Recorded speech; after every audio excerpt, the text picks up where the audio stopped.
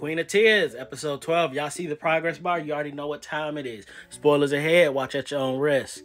I wanted to keep this under 60 seconds, but there was too much plot development in here for me to not talk about all the stuff I need to talk about. Let's get into it. Mr.Yoon put a hit out on my boy Hyunwoo. How dare he? Even in the situation, his hands tied, his feet tied, needle to his neck, he kept his composure and was like, listen, you can do what you finna do in 5 minutes or less. Call the person who hired you to do this. I bet you they won't keep their promise. Because after what happens to me is done, you'll be charged for 20 years in prison for what you did to me. If you let this go, you'll get 3 years with a chance at probation, and I'll just let everything slide. Even in this crazy situation, Hyunwoo kept his calm, he kept his composure, and he had his wits about him. He talked himself out of this whole hit. The only thing is he didn't tell Hye-in that Mr.Yoon is after his life, which could come down the line. The fact that he didn't tell Hye-in that, Hye-in literally told him a couple episodes ago, tell me everything that happens. And he's keeping stuff secret again. I don't know if that's going to bite him, but hey, congratulations on getting out of this. You did what a lesser man could never. I gotta show y'all this because her mind is going at a crazy rate. It's Hyunwoo, now it's Mr.Yoon.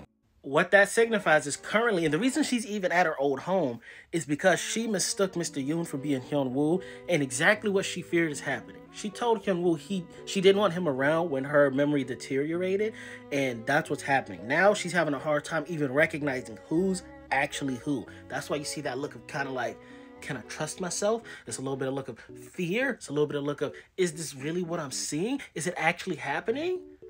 Because she realizes, like, hey, it's the sickness is hitting. The sickness is hitting. But that was actually Hyunwoo, so we cool. Another important moment. Hyunwoo, he didn't ask Hye-in to remarry him. He asked for a divorce withdrawal. However, because she knows her time is going to be limited, and she really still doesn't want him to see her at the end, at how bad it could be for her, she told him to get a refund on that ring. She don't want to go through that because her time is super limited. It just don't make sense to her. And after she declined, she cried in the car.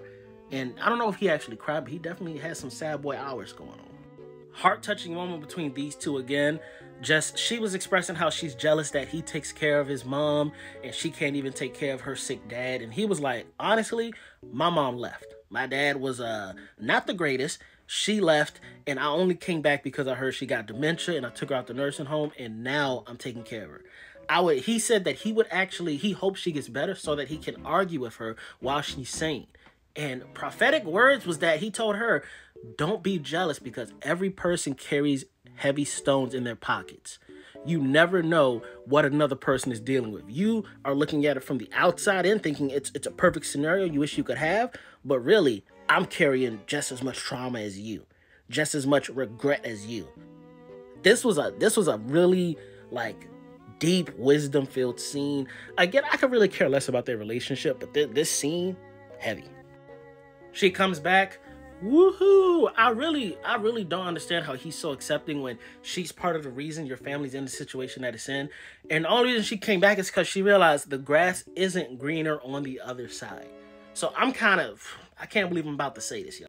I agree with the mom. You can't just come back in here because your actual baby's father's treating you bad because you think, oh, I did this.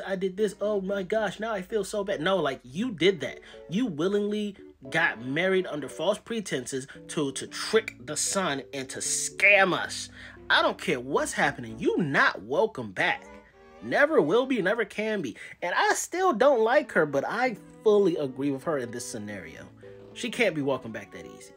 Now here's the dangerous part going into next episode. She knows that the secret fund is somewhere in the house, and I believe they bugged the house. It's probably got cameras, listening devices everywhere, just all throughout that place. And she told the family, hey, because the granddad gone. The granddad gone. He ain't here no more. He gone. So her power of attorney also gone. So they kicking her out the house. The family taking back what's theirs. But she tells them, your father left this house. Please give him one more tour. Why would she say that unless she secretly hid a camera in the funeral picture of the dad? Like, come on, bro. Y'all making this too obvious.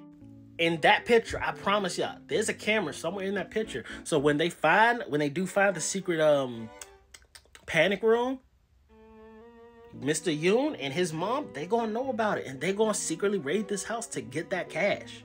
Okay, last little segment, because this video getting hella long, and I'm trying. I honestly wanted to keep this under 60 seconds, but there was no way I could do that. This is back in the past when Hye-in almost drowned, and then she lost her brother, and the whole time she thought her brother saved her, and she was the reason she lost her brother, which was the reason the mom didn't like her. Come to find out, what are the chances, y'all? Hyunwoo and Mr. Yoon are the kids in here, and it's actually Hyunwoo that saved Hye-in's life. But Mr. Yoon was there. He tried, to his credit. I think he tried to save her, but he couldn't find her.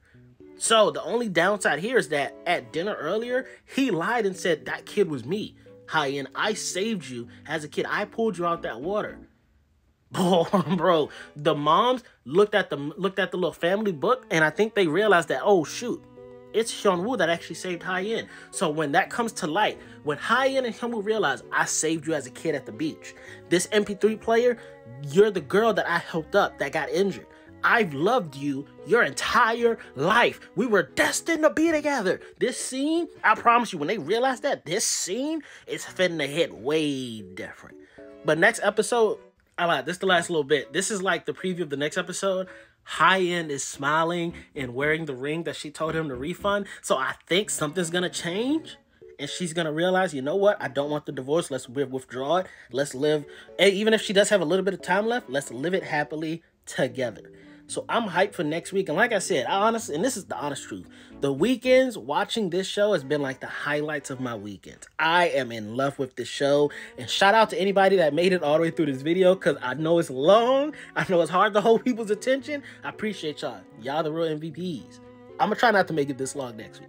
No promises, but I'm going to try.